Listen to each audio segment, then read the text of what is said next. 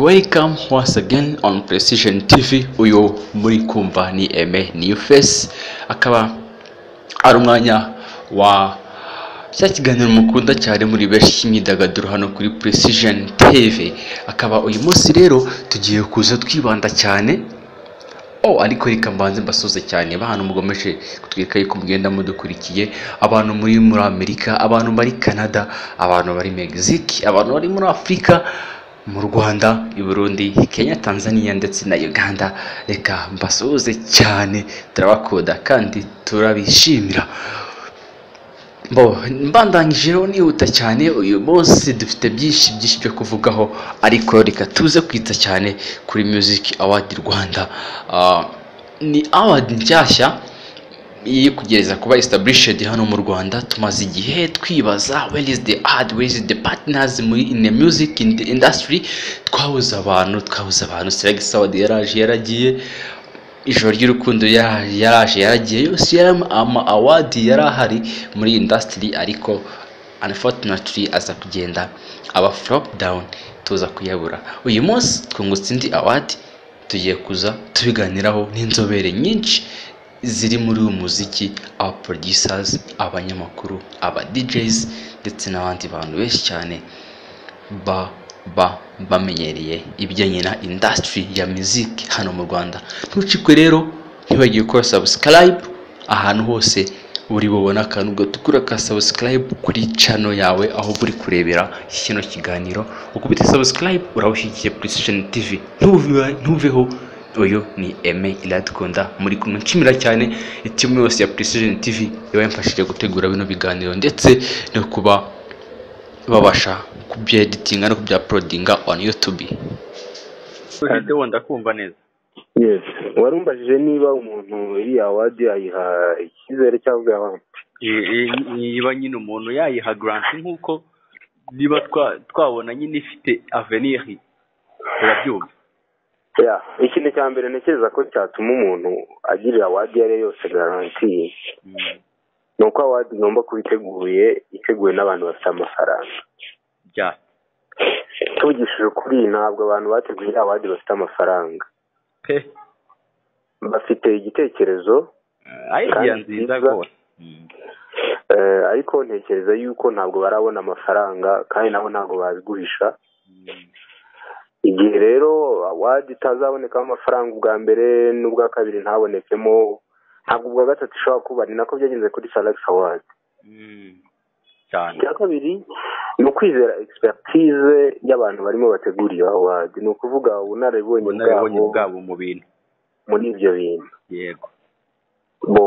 Benshi mu bategura iyi award, ngira ngo iyi award ikuriwe na Alex Muyoboke, afite expertise ihagije mu muziki, arakuze mu bintu byitwa umuziki, arabyumva cyane. Aho ngaho nta kibazo umuntu yagira, ariko ikibazo nanone gihita kiza wenda ku ikipe bakorana. Nabonye nashije amaso mu ikipe bakorana, asanga harimo abantu bafite expertise nyinshi mu bijyanye na za filime. Tanzamahoro Denis turamuzi cyane muri za Rwasa. Rero bishobora kuba impamvu yatuma nyine expertise ye ikemangwa, kubera yuko niwe uri kujya imbere, niwe project manager, coordinator. Ibyo bishobora kuba impamvu nanone yindi ikomeye yatuma wenda ako kantu umuntu utakabona neza, umuntu abona nk'akajegajega. Umuntu nkuriya figa nkiriya ni ngombwa, ni nziza muri award, ariko agashingwa ibindi byose. Mu by'ukuri numva ari icyo ngicyo umuntu yavuga. Ikindi cya kabiri, turacyafite ikibazo gikomeye cyane yuko leta ntabwo irasuporta cyangwa ntabwo irashyigikira mu buryo buri direct, butaziguye, ikintu cyitwa award, amarushanwa, ibikorwa by'umuziki.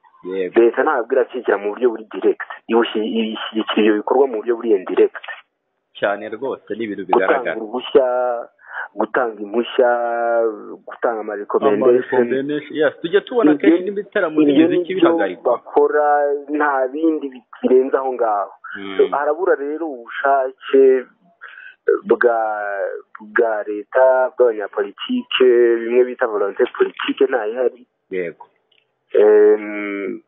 Ku buryo nabyo bishobora kuba gukoma mu nkokora abantu bafite igitekerezo nka kiriya.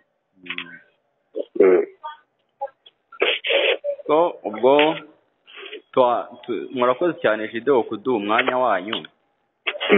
Yego, wadukurikiye ku murongo wa telefone turi kumwe na Elizabeth. Mwiriwe neza?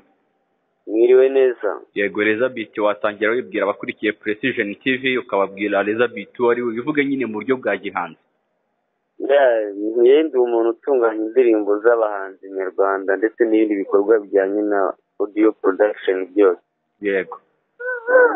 Elizabeth se akorera hehe? Bari kubarizwa muri studio kugira ngo tubane dutangire, ariko n'abadukurikiye bazi ngo Elizabeth ni muntu ki nyine baramuzi neza, n'uwamushaka yahita amubona direct, ariko tuganire abadukurikiye bakuzi neza. Nje ndakora nk'ibisanzwe, ahubwo amakuru ufite meza nuko mu minsi mike mfite agaseke kagipfundikiye ngiye gushyira hanze studio yanjye. Igikorwa cyiza cyane. Elizabeth, ndagira ngo rero twiganirire. Yego. Hari award nshyashya yaje mu Rwanda, waba ubizi? Ntago nari mbizi. Uyu munsi ejo hasohotse itangazo ryatumiraga abanyamakuru, ryari ryashyizweho na Nsanzamahoro Denis, abenshi bazi ku izina rya Rwasa mu mafilm. Yego, bigaragara ko ari we project coordinator.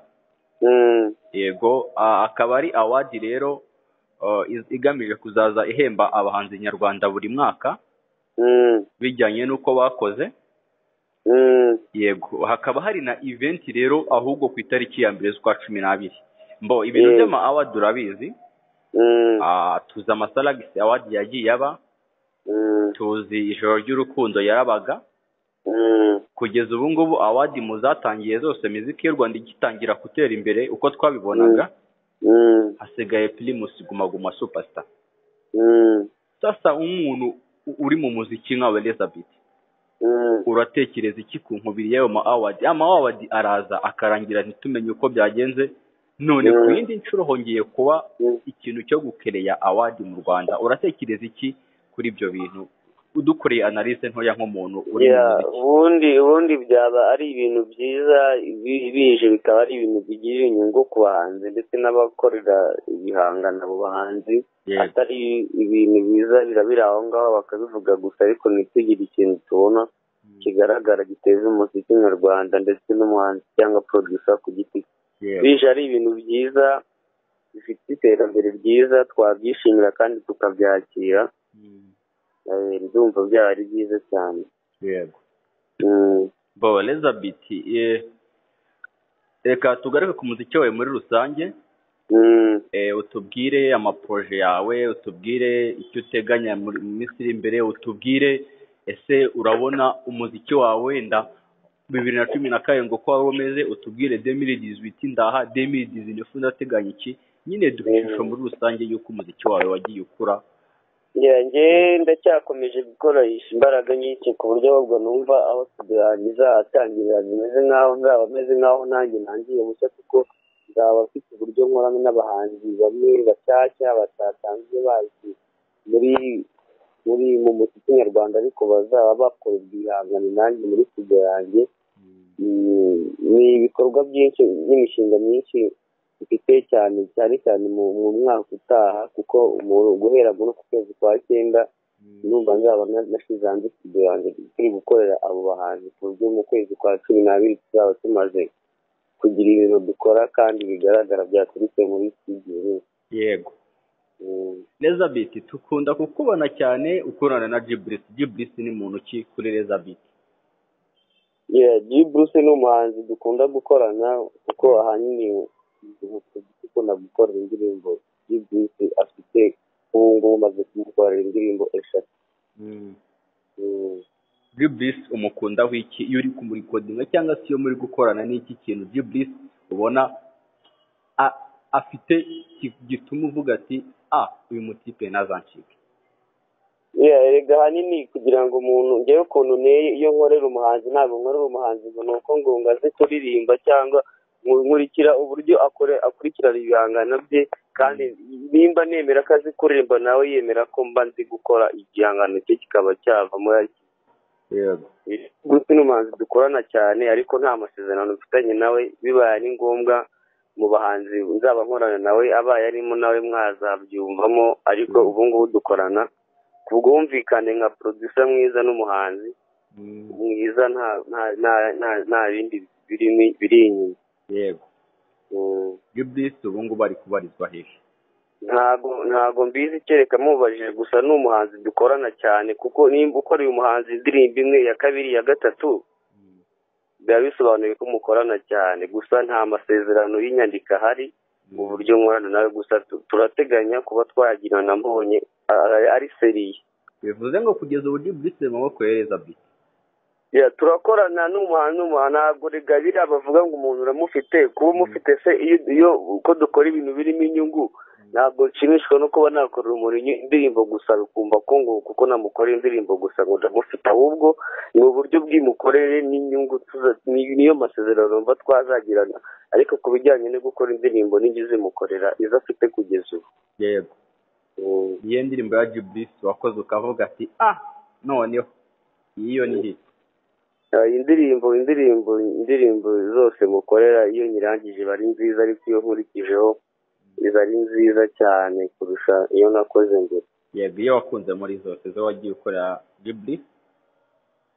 Ubu ngubu indirimbo dutegereje indirimbo yitwa Kiss Kiss, tugiye gukorera video, nituramuka imigambi dufite ukaba ari sawa, ikaramuka igize video nziza, izaba yuzuye 100%, kuko audio yayo numva ari nziza kandi ntaho nayinenga.